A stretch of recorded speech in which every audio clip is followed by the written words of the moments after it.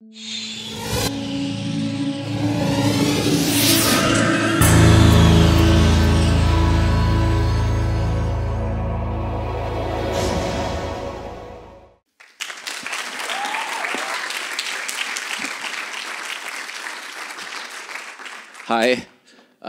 We are the last speakers of the day, so we are the... Hi, Thor.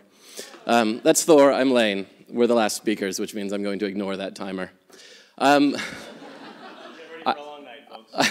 I would like to say that today has been actually amazingly inspiring, but particularly it has convinced me of one thing, which is it has finally helped me figure out what it is that I want to be when I grow up, which is British. Because when Americans get old, they just get fat on processed food and vote Republican. But apparently, when you grow old, you ride motorcycles, smoke pot, and get extraordinarily witty. So, what I learned at TED. Going home, I'm hiring a voice coach. I haven't. So we're going to talk a little bit about a subject that we've been obsessed with for the past couple of years in various forms, and that is the role that luck plays, or what we now call serendipity, in business and in business process and business strategy.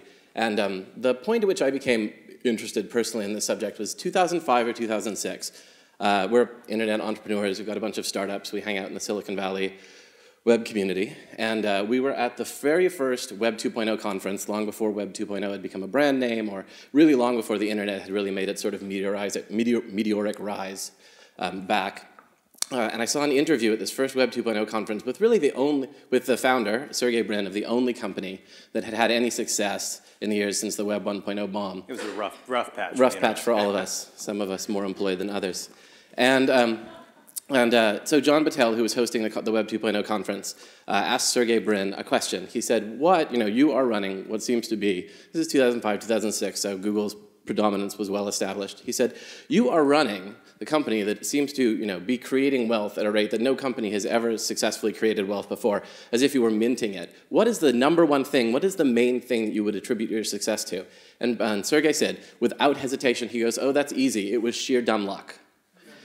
And I was really struck by that, this idea that this sort of titan of industry, this person who arguably is one of the most successful businessmen of our era, that he was so willing and so ready to acknowledge that. And it actually, over the years, what we've tried to understand is, what is that role? Like, if we can acknowledge that luck plays a role in business, that luck plays a role in life, what is that role and how can we harness it? How can we not just acknowledge it, but actually create it? How can we do what we now call planned serendipity, a little bit of a contradiction in terms. How can we actually turn that into effective business strategy for us?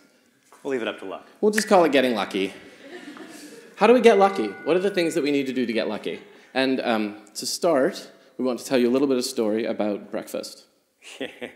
Yeah, so when you try to tell the story of your life, it's interesting to go back and try to identify those points at which you took a different path, or that explained where you end up today. It's almost impossible to do it at the time that these events happen, but we can often retrace our steps. And so, for me, and actually for us in the company, we started Get Satisfaction. I retraced our steps back to the moment in 2005, which was a really dark period for me. I had moved to the suburbs for ungodly reasons I won't get into right now. But felt isolated, detached, and really was the lowest I'd ever been in my life. So one day I upped and told my wife we were moving back to the city. We were going to figure out a way to be part of what was clearly a renaissance for the internet to a few of us, and we did that. Where to start? Find old friends who could help us. And so, long story short, I ran into Lane, who I'd only met once. It was a complete accident. And he told me, as soon as he heard that I wanted to start a company, you have to cohabitate your office in our office. He had a company with some friends that was going gangbusters, and I jumped at the chance. This seemed like the perfect way to get back into the stream of things. And it was. All of a sudden, overnight, from isolated to bumping into amazing minds, people I had never heard of before, but doing amazing projects, and discovering kind of new ways of doing things. One of the things that we saw that worked so well for them was this Friday afternoon tea time. Of course, being California, tea time meant drinking beer. But this was an event where their company opened up their offices to anybody in the neighborhood to come and talk about what they were working on. So we thought this was a great idea. We were being introduced to new people, new things. We wanted to put our own spin on it. But how to do that when you don't know very many people, you're kind of the new kids on the block? We figured we needed to find a time slot that we could own, which in our case was Monday morning. We started this thing called Cereal Bar, which almost overnight became a bit of a hit. We had people coming in. They were entrepreneurs, programmers, journalists, sometimes clowns, and this intersection of people doing... Thor was the clown. He's the mime, for the record. We were bouncing off the walls with new ideas, and it put us into a new spot. We were able to spin up a company almost overnight, a consulting business that where we had to turn away business. What was interesting about this is that we had, through a series of accidents, found ourselves with a structure that replicated luck. It actually systematized a kind of serendipity over and over and over again. I mean, what's interesting about it is that what we recognize through that experience is that, and what's really interesting about Cereal Bar is that any number of Silicon Valley companies, partnerships, all sorts of interesting things actually arose out of Cereal Bar and the interactions that it created. So much like the discussion that Lizzie was having earlier about Walk and Wine, it was a space that enhanced or enabled serendipity, in our case, very specific to a certain type of industry, the web industry, which had very specific effects in that industry that in some ways are still being felt today. By the way, this was the Cereal Bar graph we ended up with, observed power law distribution. People like Crispix, They do. Surprisingly. So we thought about this. We thought about, what's going on in that environment. If we want to understand how to make luck more systemic and more systematic, if we want to figure out how to embed it more in our processes, what we have to recognize is that it's not just dumb luck that's operating here, right? There's obviously some degree of intent, some degree of purpose that's been built into this experience that enables these kind of serendipitous encounters. So we have a new definition of serendipity as something that is more than just blind luck. We think of serendipity as what happens when chance interacts with creativity. I think recognizing both sides of that equation is really important. Now, I'd love to claim responsibility for that definition, and maybe I will eventually. But right now, I have to admit that it belongs to a neurologist named James Austin. So James Austin, back in the 60s, had some major developments curing various brain diseases. And in the 70s, he decided to write a memoir. And he looking over his career and the major breakthroughs that led to his success, he kept coming across one basic idea, which was that the breakthroughs in each case led to chance, or were based on chance. And being a scientist, he wanted to understand this. Now, scientists through the ages have talked about chance being a critical component of discovery. Pasteur, for instance, or Sir Fleming discovering antibiotics. But he wanted to come up with a more rigorous framework. So he ended up defining 4 kinds of luck. I'll go through them very quickly. The first kind of luck is blind luck. We like blind luck because it's, you have to admit that occasionally, without choice or incident, shit does kind of just sort of happen. The second kind of luck, though, it actually involves human action. And this is general exploratory motion. So the idea that moving around actually produces collisions that can be productive. The third kind of luck is what he called sagacity. And this was what Pasteur meant when he was talking about chance favoring the prepared mind. This means that understanding an area meant that you would be more likely to identify things that, in chance, that would be useful to you. And the fourth kind of luck is really kind of interesting and bizarre, and even Dr. Austin has a hard time explaining it, but he describes it as the individualized action. And these are the idiosyncrasies, the weird habits or hobbies or obsessions that you as an individual have that leads you to see things that absolutely nobody else would have seen because you were able to put peanut butter and chocolate together. What happens, in a sense, when you immerse yourself so deeply in something that you get to a place that no one has ever really gotten to before? That's right. And the nice thing about this framework that Austin put together is once you understand that luck is not, that luck in each of those, with the exception of blind luck, there is a very specific human element, there's a very specific human component, which means that, theoretically at least, we can create a framework that allows us to, again, accelerate luck and serendipity and our ability to perform within it. So you can actually throw gasoline on luck itself. So what's interesting about... Sounds dangerous, doesn't it? Yes, I'm just gonna step back. You stand back. So what's interesting about what Austin did is that when he recognized, there's a section in his book which I would highly recommend. It's called Chase, Chance, and Creativity. There's a section in it where he recognizes, he starts to understand that in fact luck has played this critical component in making his work meaningful, right? That without these serendipitous occurrences, as he's defined them in his framework, none of his work would ever have had the meaning. He wouldn't have been able to reach the heights or seen the breakthroughs or had the breakthroughs that he did. And what's so interesting about this is that in scientific practice, serendipity is, to a large extent, actually recognized as a part of the practice. We were looking at this and we were thinking that's really interesting because theoretically then, we should be able to construct a similar framework or figure out how to apply that framework to the world of business. We should be able to say, in business interactions, within business processes, in the way that we operate businesses large and small, we should be able to encourage, create, and account for similar acts of serendipity, similar acts of breakthrough. And arguably, if we were doing this well, we could gauge the health or the well-being of a business based on how frequently or how often or how well or how large those serendipitous occurrences were. There's a problem, though, a small problem, and that is that companies are designed to prevent the unexpected, right? We're obsessed with predictability and risk management. There's a term for this problem of trying to inject more serendipity into a scaled organization that we call this the double bind. Now, you may be familiar with the term of the double bind.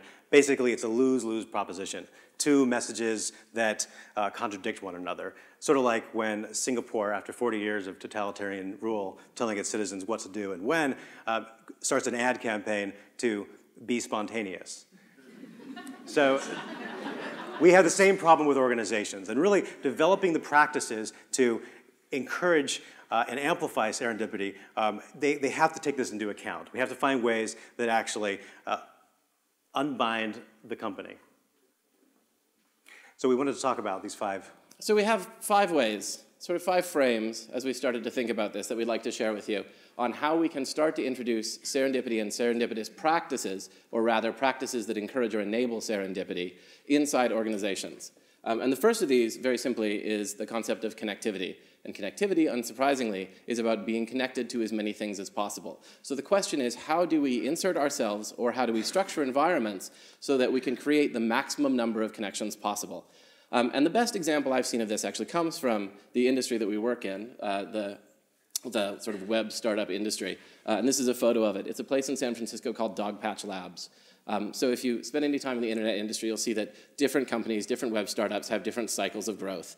They start off as just an idea, and then it's a couple of people hacking around on an idea, and then eventually that idea hits or has some sort of resonance with a market, at which point frequently it can get funded, and then it can go turn into Google or Facebook or whatever is going to happen to it. Or crash and burn. Right, that too. Not that that has ever happened to us. That's another talk. So that first step, the first part, when it's just 2 people, 2 or 3 people, and they have an idea and they've just started working on it. It's a really interesting time. It's a really exciting and innovative time. It's a place where there are far more things that are unknown than are known. And one of the ways that our industry has responded to that, which was sort of inculcated here at Dogpatch Labs, but has since spread much further, is this concept of the accelerator. And so what happens is now when you have an idea and you know that you want to start a company and don't have much money, you rent a desk or maybe 2 desks at a place like Dogpatch Labs. And Dogpatch Labs is filled with any number of companies. At any given time, it'll have 25 or 30 different companies in this space. And it's hard to tell who they are or where they are, and they're constantly coming in and they're moving out and they're shifting around. But what's so interesting about it is that it creates all sorts of things. It accelerates, it genuinely accelerates, sheerly through the act of being there and putting all of these people in the same place. It accelerates the opportunity that they all have to innovate. It helps them find people to talk to. It helps them find ways to create. It simply allows them to connect. and connect in ways that are meaningful to them personally, but also quite clearly professionally. And there are any number of companies that you've probably heard of or will soon hear of that have come out of this space. We've literally gone from the garage, 2 founders in a garage, to 100 founders in an open warehouse. Right, because we've recognized that this idea of isolation, that for so long, I think, has been one of the pinnacles of how we think about entrepreneurship, is actually pretty much the opposite of what can make one successful. So the second idea is what we call motility. We really like boring biological terms for this sort of thing, unsurprisingly, I guess, since we stole it from science. And motility is just the concept of sort of random movement, right? So picture a single-celled organism floating around in the primordial ooze, just sort of flapping its flagella around. That's motility. And motility is sort of the flip side of connectivity, because it's not enough just to put yourself in an environment that allows you to connect. You also have to create reasons and opportunities to connect. So we think of motility very much as that. How can you structure or arrange an environment so that random encounters occur, or not only just occur, but are actively encouraged? And yes, most of them will go nowhere, but every once in a while, one of them will sort of strike a fire and have some meaning. So in the case of Dogpatch Labs, they do this any number of ways. There's one of the things I love best about Dogpatch Labs is that there's no map, right? It's a huge open space with tons and tons of desks. But because the companies are constantly growing, or they're leaving, or they're coming, or they're showing up, or they're breaking apart, or they're merging together in strange, unusual, and surprisingly organic ways, because of that, it's a pain in the ass. So they just stopped keeping a map. And one of the things that's happened as a result is there's a lot more talking at Dogpatch Labs than you might expect to find in an organization where people were so intent or so focused on the work that they were doing. And that's because the space requires it. If you want to find someone, you have to ask for them. So that's one of the ways, you know, along with all sorts of other things that they do.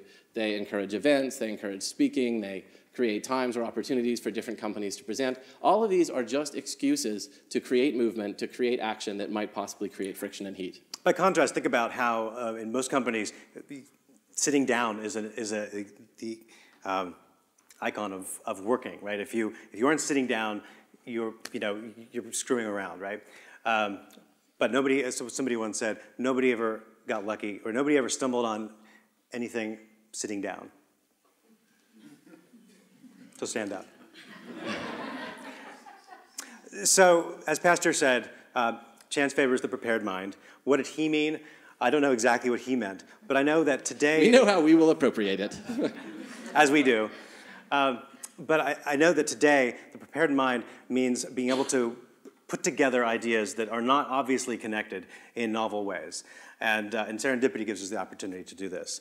By way of example, Get Satisfaction, the company we started, was the result of a side project that came out of Serial Bar. Serial Bar colliding people together, people taking pictures, pictures ending up on the internet, people around the world seeing those pictures. Many of those pictures of us wearing T-shirts with the names of local companies like Twitter, or... Bearing in mind that this is 2006, as all of the web stuff is just starting to come back, but in this highly networked, highly connected way, so that it wasn't just those of us in Silicon Valley who were participating, it was actually, in a very real sense, the entire world who was able to participate through the tools that we were building. Exactly. So this happens spontaneously. A local event spreads globally in pictorial form. People start asking, where can I get those cool shirts with the logos on them? We had this crazy idea. We thought it would be a lot of fun to create a Swag of the Month club, where people in Australia or London, or really down the street, who didn't have the cool Twitter swag or Dogster swag, could get it for a low monthly price of $14. And we put it up as a joke. It took off, and 8 weeks later, we had 2,000 subscribers paying us on a monthly recurring basis. Just for the record, it turns out there's a huge fulfillment issue when you're trying to give away 2,000 pieces of free swag. Turns out that startups do not want to do that for you. But anyway. So we ended up with a huge customer service problem, as you can imagine. And we had no experience with customer service, which in retrospect was probably a blessing, because we were able to put together 3 observations almost simultaneously to come up with the idea for our business and to foresee what would eventually become social media. And those 3 things were, we were associated personally with this business. And so if we didn't do good customer service, we were personally offending those customers. 2, we had a blog people would talk to each other in the comment section of our blog. We would answer their questions there, and often those questions were the same ones they were emailing us. Third observation, our customers would talk about us on their blogs, and we would respond on their blogs. We would go to our customers.